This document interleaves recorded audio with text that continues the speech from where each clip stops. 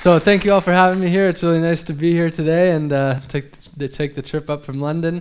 I'm traveling around Europe for about 7 weeks, and it's been a great experience so far of just learning some of the many things that you're doing here that we're not doing in the United States yet, that hopefully we will be catching up to you in many ways. But anyway, so today's talk is called How to Be the Change in a Messed Up World, and it's really the idea is to inspire you to make positive changes in your life to make the world a better place, make your communities a better place, make your house, make your work, make your life a better place for the earth, your community, and yourself. So some of you might know me for some of my different campaigns. This is the food waste fiasco, so I've dived into about 2,000 dumpsters across the United States and maybe like 20 in the UK only, mostly in the States. And I do the food waste fiasco as a way to show people how much perfectly good food is going to waste. I'll go into these things more in depth, but I'm just kind of giving you a little intro. You might also have seen a video of mine. It was called People Are Good, where I landed in Panama with just the clothes on my back. I was wearing this shirt right here. I was wearing just the clothes on my back and my passport, so no money, no visas, not even a toothbrush or toothpaste, and I landed there and had to travel back to San Diego, 7 countries away, and the idea was to put myself out there and show the world that people are good, and if you put yourself out there, that people will help. This turned into a show called Free Ride on Discovery Channel that played here last summer. I was with an English guy. We didn't always get along. If you ever watch it, you'll see that. And then one of my most recent projects was Trash Me. And the idea of this project was to create a visual of how much trash the average Westerner, average American, average English person creates in a month. So most of us, when we make trash, we throw it in the trash can, or rubbish. When we make rubbish, we throw it in the rubbish bin, and then we never have to think about it again.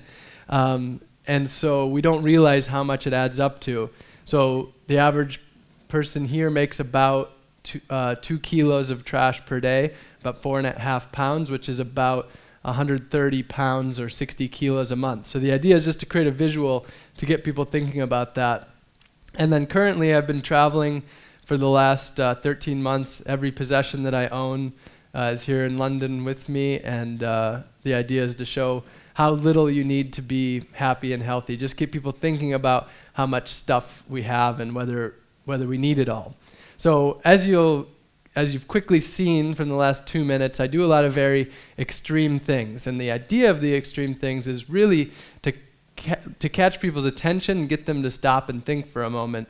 We live in a world where you're exposed to thousands of advertisements per day, hundreds of Facebook videos, a million ways that you could spend your moment. So the extremity is ways to really get people to stop and think, and get them to stop and think about important things, sustainability, people, the environment. So a quick disclaimer, I do extreme things, but the point of this isn't for you to go out dumpster diving or flying to a far-off place with no money or covering yourself with trash. The whole idea is to inspire you to make small, simple changes in your lifestyle and let it grow from there. And if one day you decide you want to wear your trash, you can, but that's, again, not the point. So I have not always been this way. This is me on the left, not the one drinking the beer, but I'm sure drinking quite a bit that night as well. And so I'm 30 years old now, and this is when I was about 20, 21-ish. And so for most of my late teens into my early 20s until I was about 25, I was very focused on partying, women, material possessions, money, my car. I shined my car for 2 hours every single Sunday. I was really focused on those things, and I was quite passionate about them. And as you can see, drinking beer out of a plastic cup, I didn't think too much about any of my impact on the earth. I was just living. So this is another typical night. So this is something that apparently not many people know about. It's called a duck bong, and this is like a beer bong, except you cut the foot and the beak off of an ornamental lawn duck, and it's hollow, and you fill it up with beer, and it fits like 7 beers in there. So this is what I was extremely passionate about. And a good portion of my week, I don't know, maybe a part-time job, say 20 or 30 hours went into women. But when I wasn't successful with women, I found unlucky Christmas trees and things like that. So during this time, I studied biology and chemistry with an aquatic science concentration. So I was always into the environment. But the thing was, I had no connection with how my life was actually a part of the environment. I was completely separate from it. So the gasoline that I was putting in my car, the food that I was eating, the stuff that I was buying at Walmart, which was my go-to store back then, Asda over here. I never thought once about, okay, here I am studying biology and aquatic science, and I'm passionate about all animals, but I never thought about how my life actually connects with any of that. And so that's what I was doing, just going about life, making out with Christmas trees and things of that sort. And so in 2011, I moved out to San Diego, California, and got away from Wisconsin, and I started to watch a handful of documentaries. Some of them were on Netflix, some were just on YouTube, and I started to read books, and I just started to really wake up to the serious environmental issues of our time, and I realized that I was actually not, here I thought I was sort of an environmentally minded person because I was recycling, and I turned off the water between brushing my teeth and took, a little bit shorter showers. So I had thought that I was still doing a pretty good job, but by watching all of these documentaries, I realized that the reality was I was far more a part of the problems in the world than I was in any of the solutions. Most of my daily actions were causing major environmental harm, just every time I needed gas, just pumping it into my car, using plastic bags when I was going to Walmart, the food that I was eating that was coming from factory farms, all the trash I was creating. I realized that there was hundreds of ways that I was causing environmental destruction and ultimately social destruction of the lives of other people around the world. So I decided after a little while that I had to change my life because I didn't want to be a complete hypocrite, and I wanted to be able to actually feel proud of my life. And at that point, I no longer was. So at that point, I just I could have felt this doom and gloom, like, what can I possibly do? I'm causing all of this destruction, and, it's too late. This is the way my life is, so I could have felt that way, and I could have felt like there was nothing that I could do.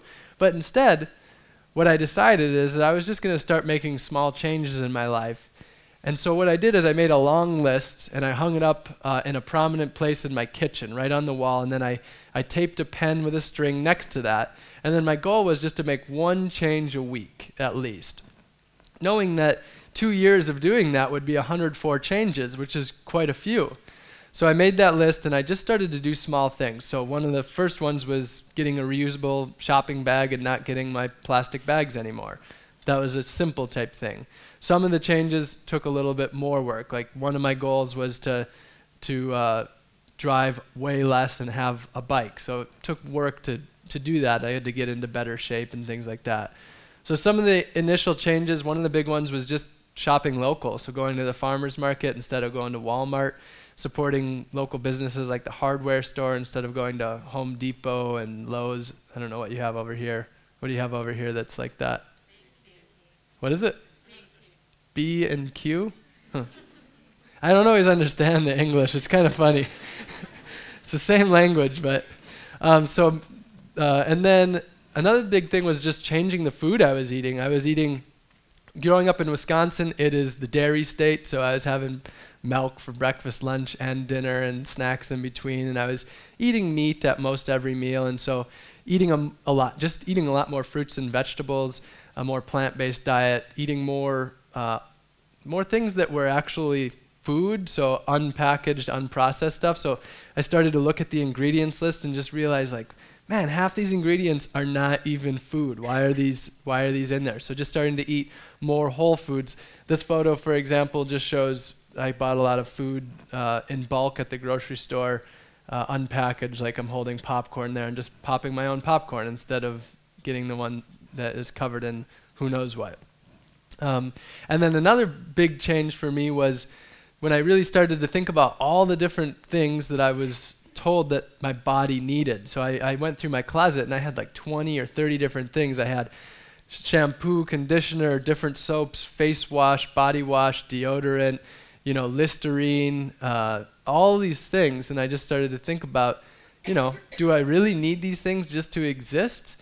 And so a lot of it was thinking about where am I spending my money? And ultimately, the saying time is money, if that applied in that scenario, then what am I working for? I'm working to rub these oils and lotions and whatever on my body, and all the ways that I was just blowing my money, when what I really wanted to do is to start to live a more purposeful and passionate life. So another big change was just getting rid of all of those things that I didn't need, and the ones that I did need, finding alternatives where I wasn't flushing lots of chemicals down the drain, getting rid of things like bleach and things like that. So over a period of about 2 years, I continued to just make positive changes in my life, and I found that the more that I was doing to live a more environmentally friendly life, that actually the healthier I became too, eating healthier, being on the bike instead of driving a car.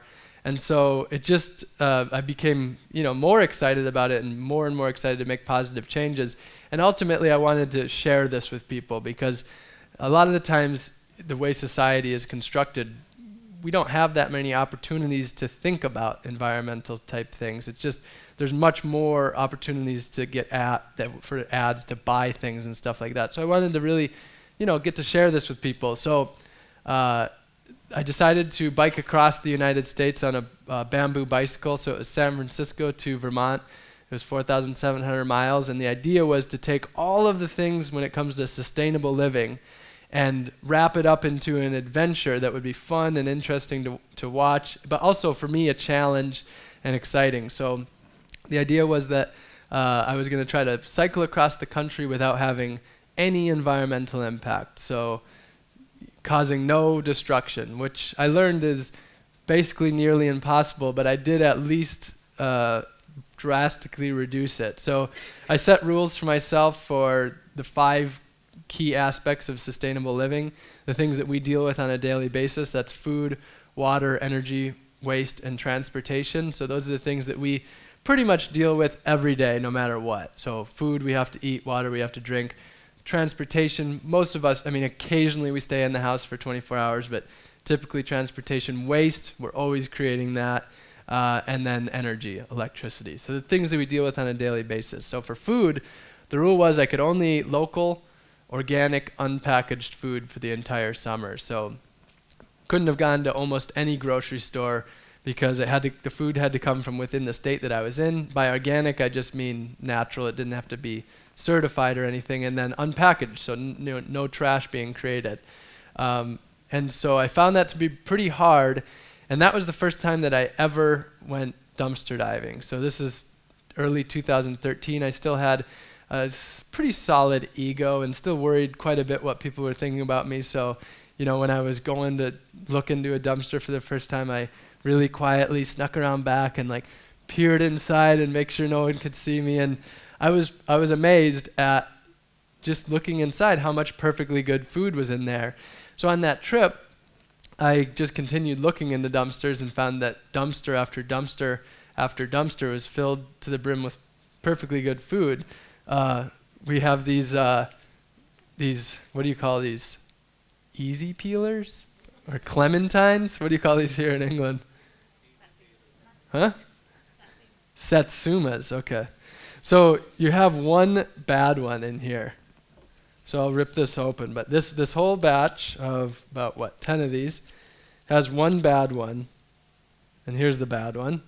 And so what happens is they throw away the whole bag when they could have just gotten rid of this one bad one. So this is what you're seeing in the dumpsters. It's not nasty food, as you can see. It's one bad one, and you take that out, and then you've got 10 or so good ones.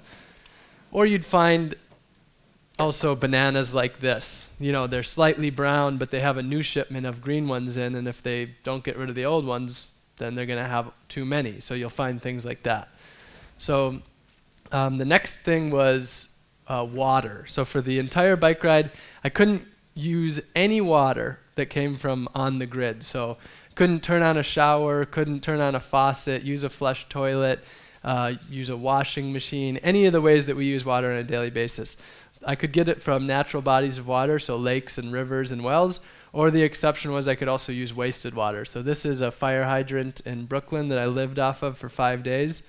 You can see a leak down here, right there. And so this one fire hydrant alone was wasting 770 gallons, or about 3,000 liters of water per day.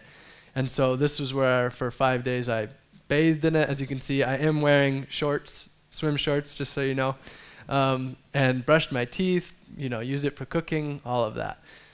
And then for energy, the rule was I couldn't use any electricity that I didn't create, or that I didn't create from my own portable solar panels. So imagine on any day not being able to use electricity. So think simple things like using the refrigerator, or turning on a light switch, or using an escalator or an elevator. But then what happened was, since I was diving so deep into all these things, I just started to realize all the ways we use electricity. So pushing the button to cross a street at a stoplight was something that I couldn't do. Or one of the big challenges was when I was riding my bike through a neighborhood and an automatic light would go on. I'd have to go over there and unscrew the bulb if I could so that it would go off. But then the thing is, the more that I really started to strip my life back to the basics, the more I really started to understand my life and my impact on the earth.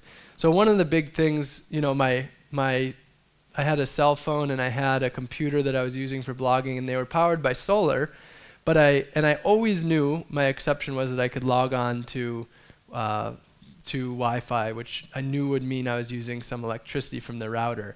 But at this time, something I didn't realize was, everyone knows the saying, the cloud, where your stuff's being stored. And what that means is it's just being stored on someone else's computer. And so what I learned is that every time I upload something online, say a picture onto Facebook, that's being stored on a computer, which is taking electricity.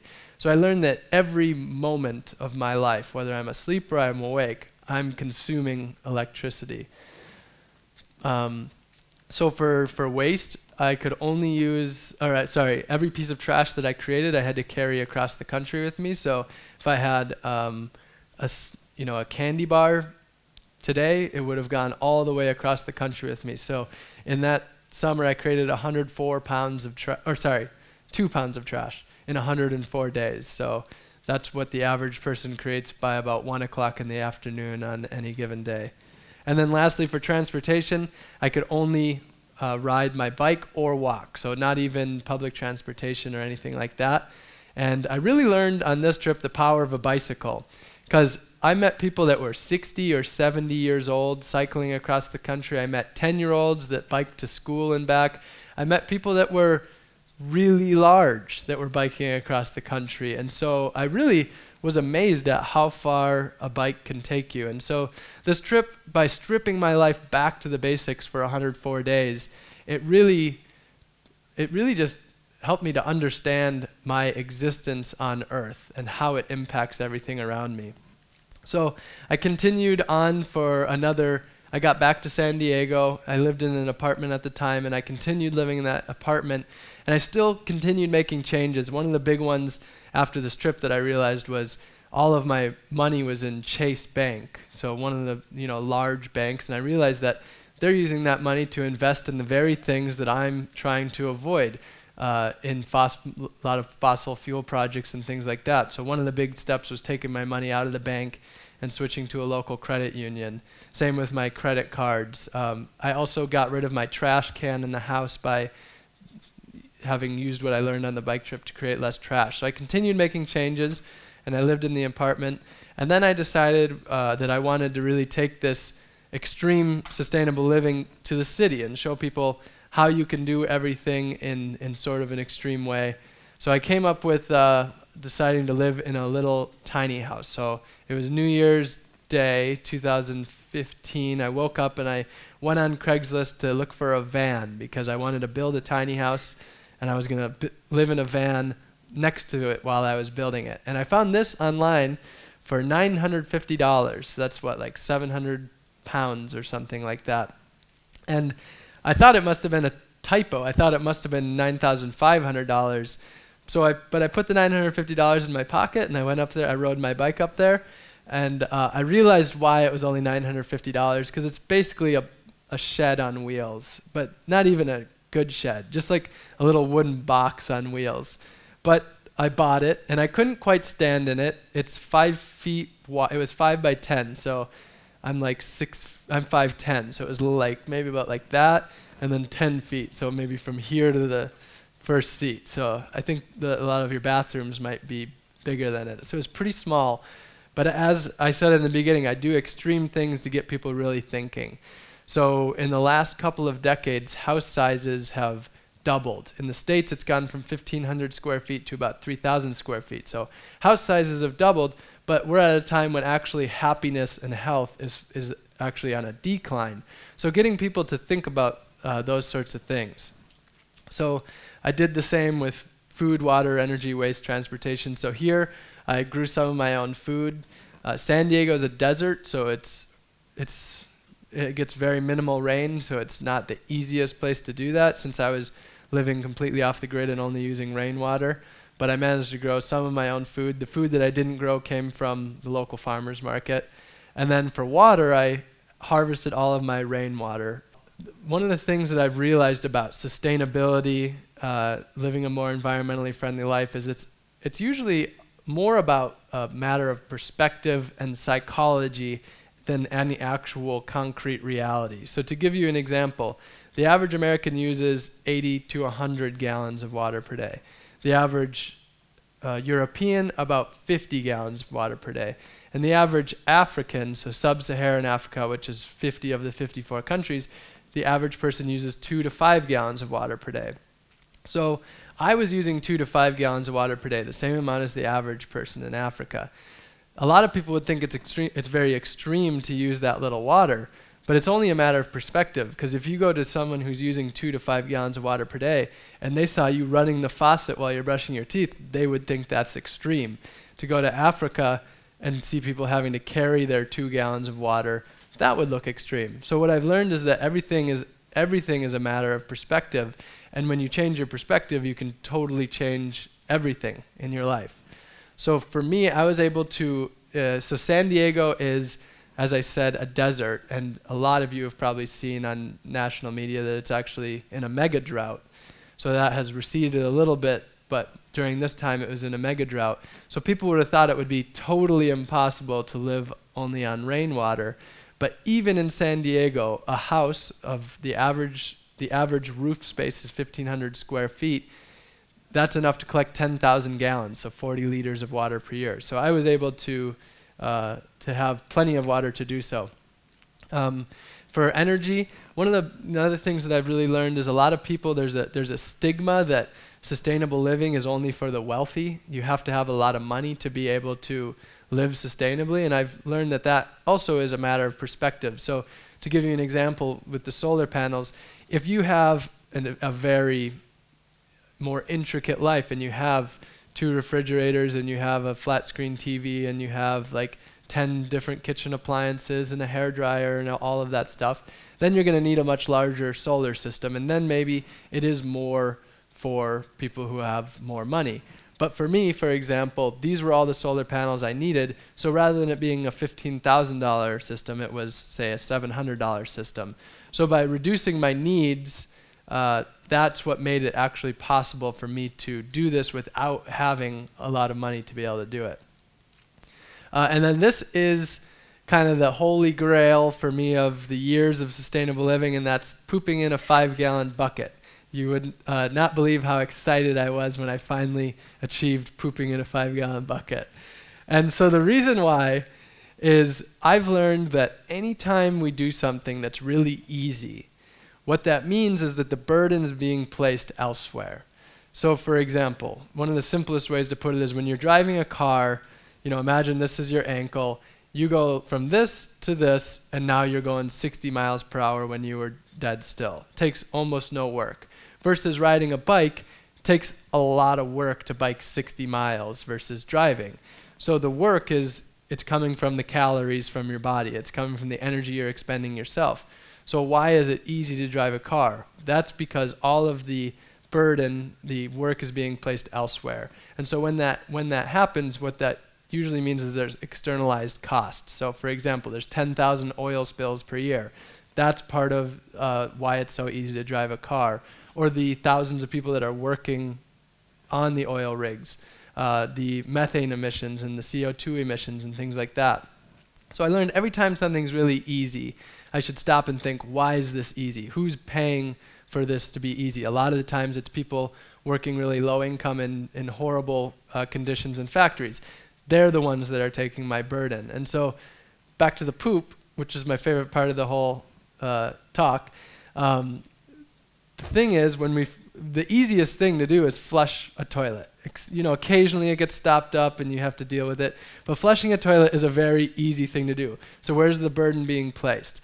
So the average toilet uses 1.6 gallons, or that would be about 7 liters per flush.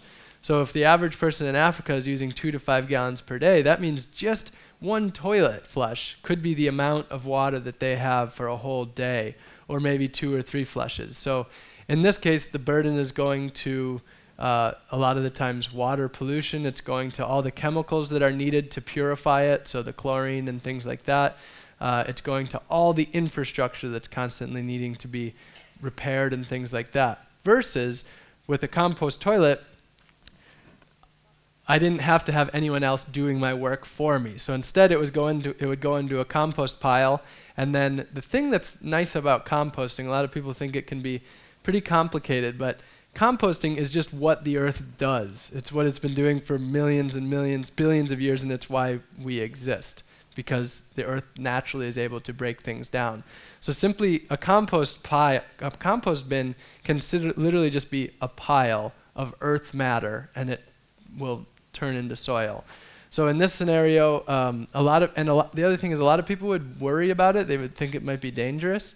So all of the pathogens in our body, bacteria, viruses, and things like that, they're all designed to live at our body temperature about. So that's why when you get a flu, for example, you heat up because it's trying to kill what's making you sick. So the thing about a compost pile is that all the microbes, so the macroorganisms, which would be bugs, worms, and beetles, and things like that, and then the microorganisms like the bacteria, one of the byproducts is heat. One of the things that they make when they're eating stuff is heat. So a compost pile can heat up to about 160 degrees. And so viruses are designed to live at, say, 100. This is all in Fahrenheit. So within 3 days, all of that's killed.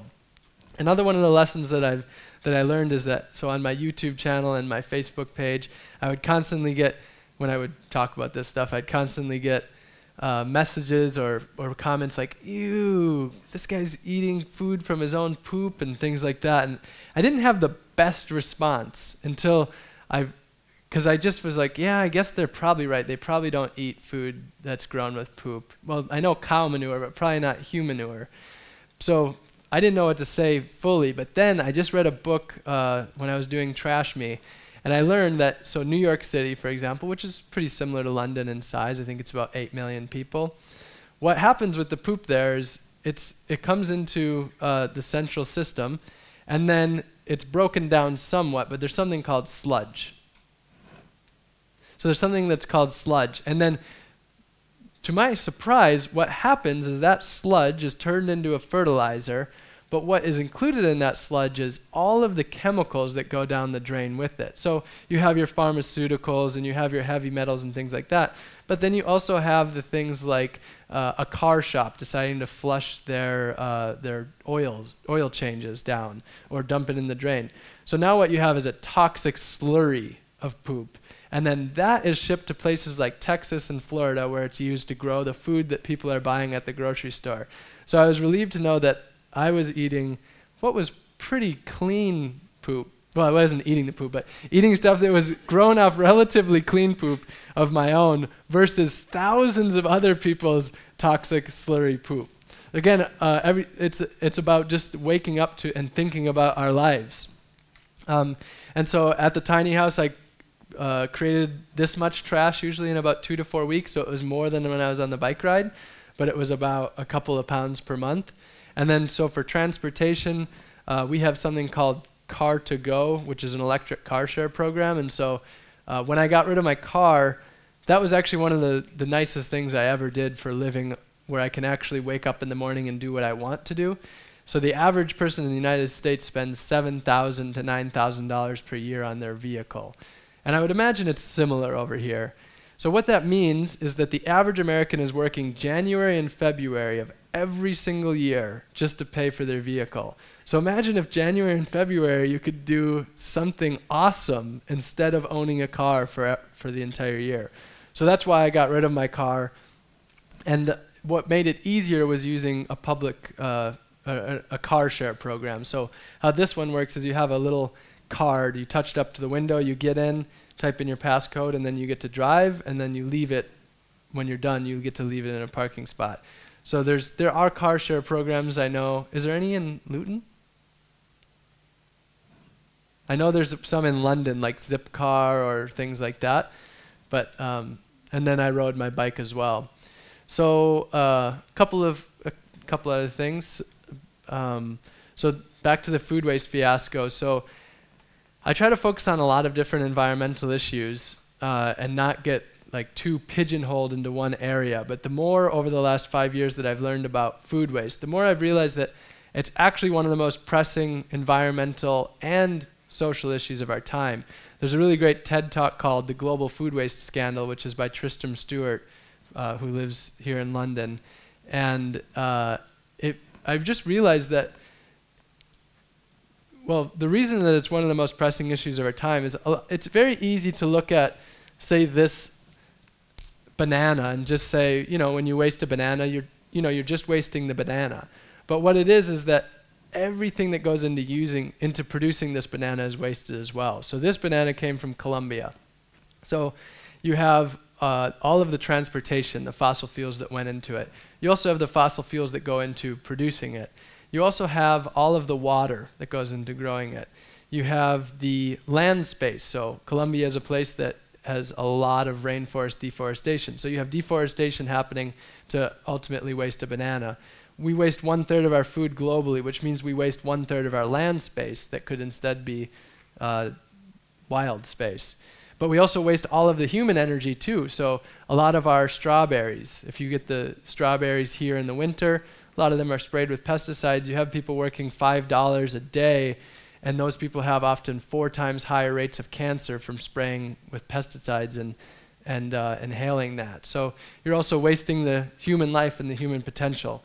So for me, with the whole idea of the food waste fiasco is how can I really show people how much food we're wasting and help people to understand it. So we live in a very visual world, and so we can rattle off numbers all day. For example, the amount of food wasted just in the United States is $165 billion, which is more than the budgets for every single national park, public library, veterans healthcare, the federal prisons, the FBI, and the FDA combined. So it's a massive number.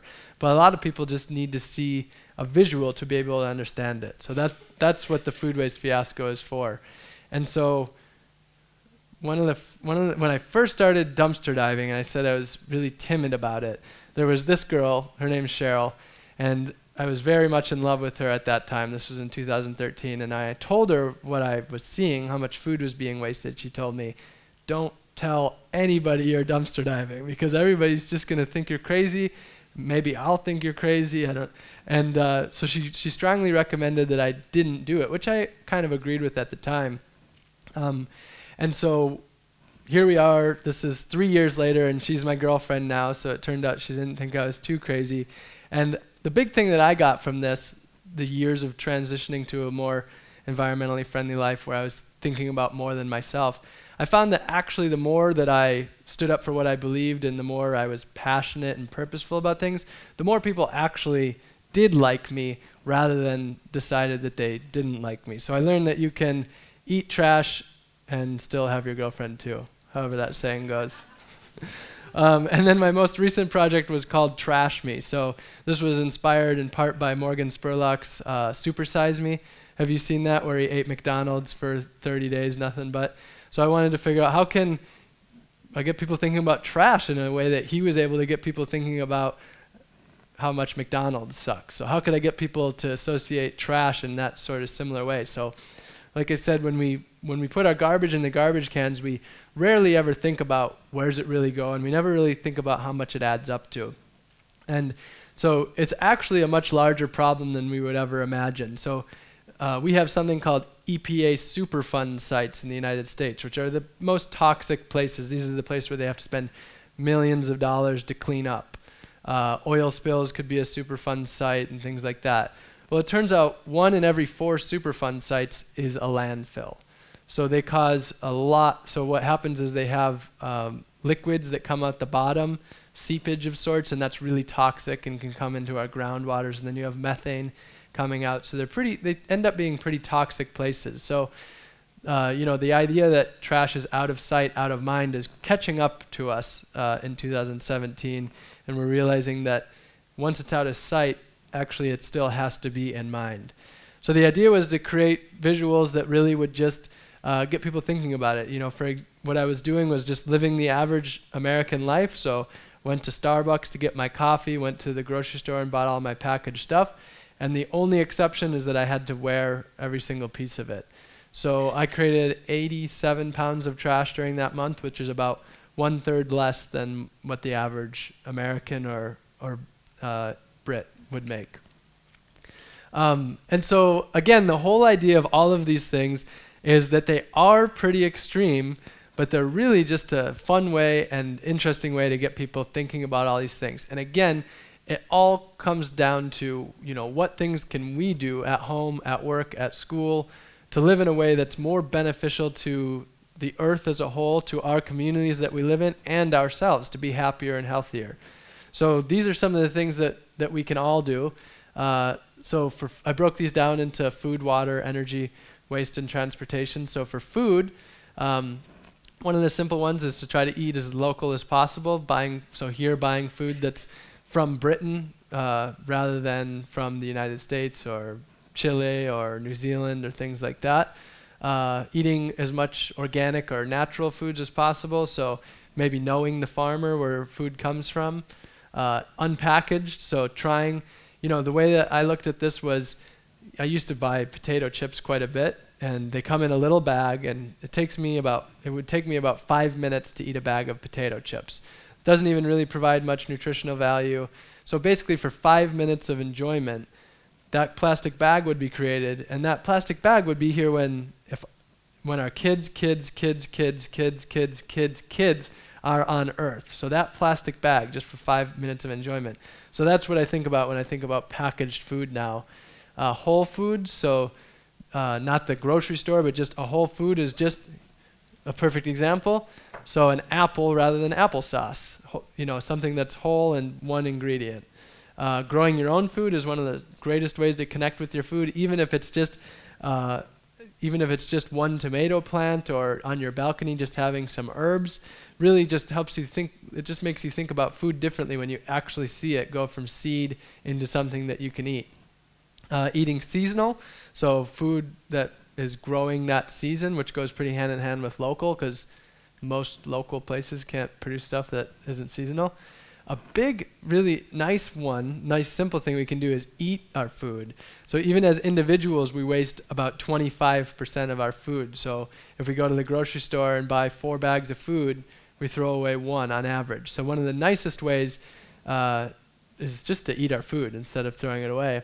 And then another really big one is eating a lot more fruits and vegetables and less animal products. So that one really should be on the top because it's the one that has the most environmental impact. So to give you an example, one hamburger uses about 660 gallons or 3,000 liters of water to produce just one single hamburger, which is the same with water. So all of these things below, like for example, when I did the bike ride across the country, I wasn't taking showers, and that turned into a year without showering. So imagine going an entire year without showering, how much water you'd conserve, and that's the equivalent to 6 hamburgers. So all of these things down here matter, but they're minuscule compared to the food that we're eating. That's where so much of our water consumption actually is. So other things are there's a saying, if it's yellow, let it mellow. If it's brown, flush it down. So flushing the toilet less. Taking shorter showers. Each minute off the shower is about 2 gallons or 8 liters of water.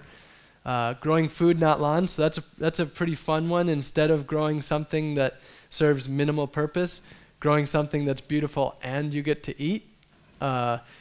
Harvesting rainwater. So you're blessed with plenty of rain here, and that can be just as simple as putting buckets under your gutters, or you can do something a little more advanced and actually rig, the downspout into some big tanks. So pretty simple, and then you can use that for watering your garden, growing food. Installing efficient faucets. That's a really easy one on you call them. It's a tap here, right? Yeah. So you can screw the thing on the tap off. There's a little faucet head, and you can, in 3 minutes, take that off. It costs about $3, and put one on that uses 4 times less water.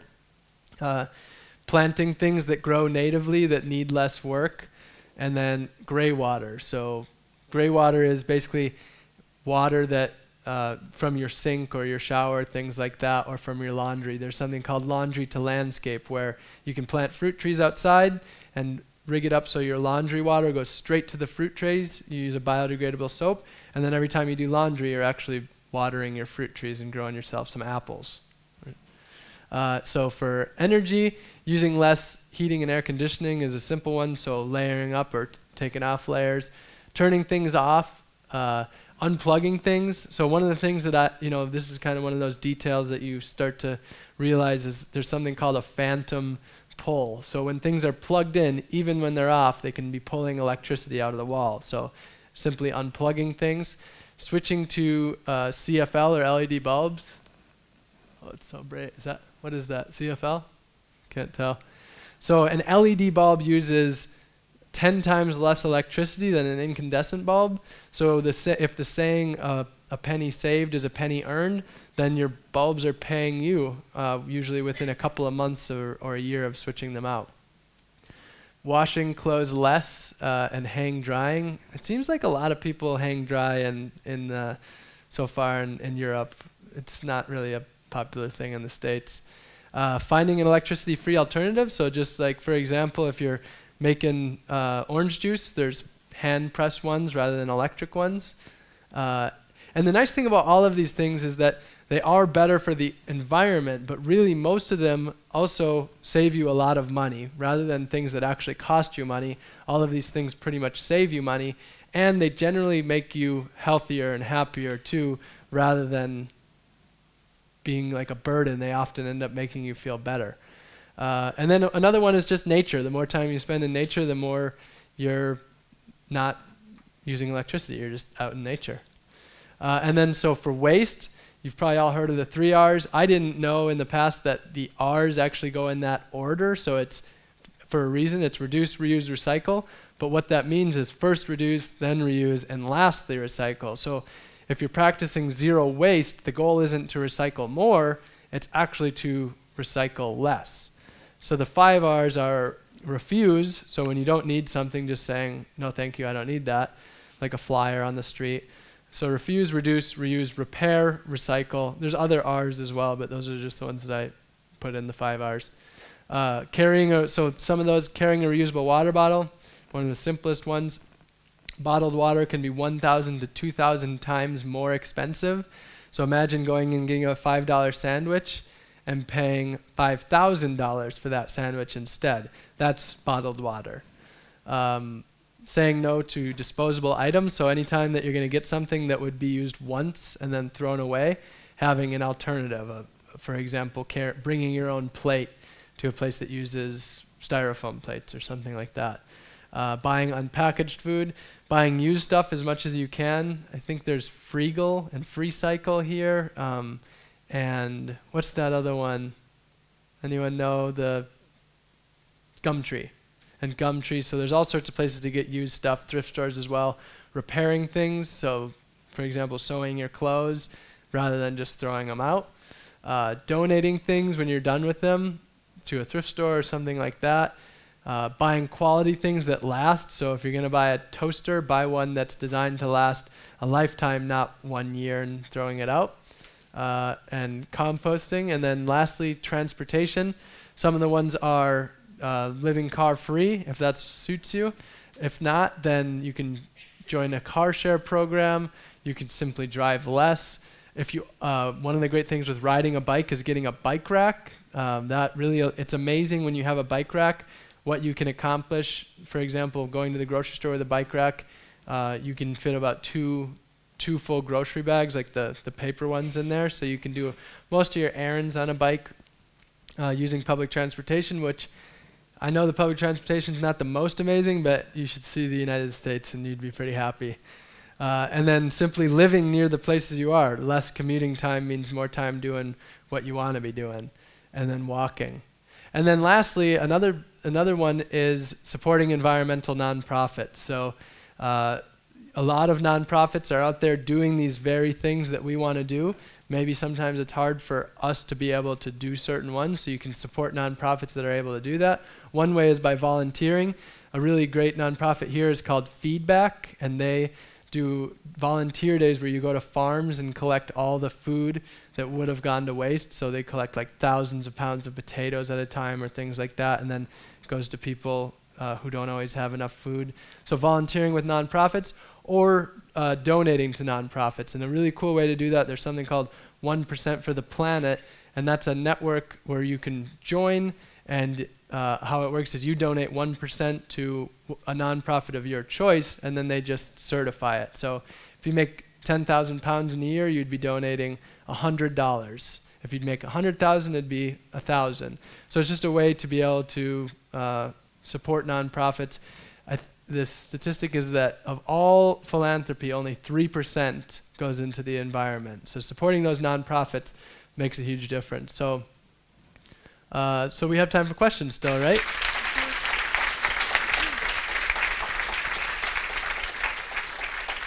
Any people that need to duck out, do so now. And then anyone that has questions, please raise your hand and I will get the mic to you. If we have any questions. I'll put that up there. Yeah? Okay, we're going to Emma. Hello. Hi. Just a quick question as to whether you ever have any conflict and how you resolve it in terms of, so as an example, I've got a local butcher's near me, but the meat isn't organic or ethically farmed. So do I buy local or do I find somewhere that's organic and ethical? So do you ever have similar conflicts, and how do you decide how to resolve those? So one of the things that I've learned is that there is no such thing as black and white, really in the world at all, but definitely in caring about the earth. Everything is on a shade of gray. So for example, you have eat organic and you also have eat unpackaged, but most organic stuff is packaged. So really it comes down to just doing as good as you can, and none of us are ever going to be perfect. I flew here from the United States, causes huge environmental destruction. So it's about just thinking deeply about what we're doing and trying to make the best choices as we can. You'll find that if you care about the world, that you're going to be a hypocrite no matter what. It's just impossible to care and not be a hypocrite. So the idea, in my mind, is to reduce our hypocrisy as much as possible, understand and embrace our hypocrisy, and just try to do as best as we can. Yeah. Any other questions? Please don't be shy. I'm sure you have loads. Yeah, you can ask any question you want. I'm not, this is an opportunity. I have lived like 99.9% transparent. So if it's about money, if it's about going to the bathroom, if it's about anything you want. Just a quick point, you seem to love poop. So water in the UK is recycled through the same network as our toilet. So actually you could drink the water from your toilet because it's the same water that comes with your tap, so you could use that one. But what is the hardest change that you had to make, but you probably thought might be the biggest impact or made a difference? What's the hardest, the hardest change, did you say? Well, I will say that the change that is the hardest is flying, actually, because most everything you can change to do it in a way that's more environmentally friendly. And it doesn't mess up your life. Eating healthier doesn't mess up your life, it makes it better. You know, there's using public transportation or riding a bike more. It doesn't mean that you can't still go to concerts and things like that. Whereas flying is one where there's not like an easy difference. If I wanted to come to Europe, I have to take like a 2-week boat. across. And you can just only do so much when you're spending 2 weeks on a boat if you want to go somewhere. So that's actually been the most challenging one. And for me, it's about, for example, I won't go back to just fly to see my mom anymore. If I want to see my mom, then I got to organize an environmental campaign in my mom's town to make it actually worth it, you know, so that I can do something worthwhile. That, well, of course, seeing my mom is really worthwhile, but you get what I'm saying. So that's really been the hard one, is flying. And as about the water thing, I should have mentioned that. You have so much water here in the UK that it makes sense, like, why would you conserve it? So running the water for 5 minutes is the equivalency of running a 60-watt bulb for 22 hours. So when we use water, we use all the electricity, but also all the chemicals that are used to purify it, both before it reaches us and then afterwards. So that's actually one of the more impactful parts of water. Great. One last question, because we're almost at 12:30. Thank you. Oh, we'll take 2 more. We'll take 2 more. Okay. That's it. Earlier on, you said that by taking a car out of your life, you gave back your sort of January and February in terms of your salary. In terms of all of the changes that you've made, have you ever calculated how much further into the year you didn't need to work as a result? Well, I don't work anymore, so 12 months, I guess.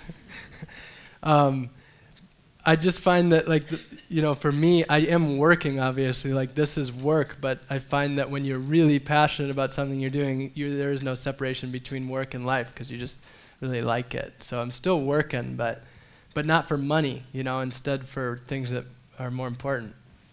Great. One last question. So what's your next adventure? So, all of you love traveling. I've got a great opportunity for you. May 29th, we're biking from New York City to Seattle, Washington. It's 82 days. Fits right in with your 90-day visa. And we're going to be planting gardens across the United States. So far there's about 40, 50 people that are doing the ride. And there's a couple of Brits I know that are a part of it.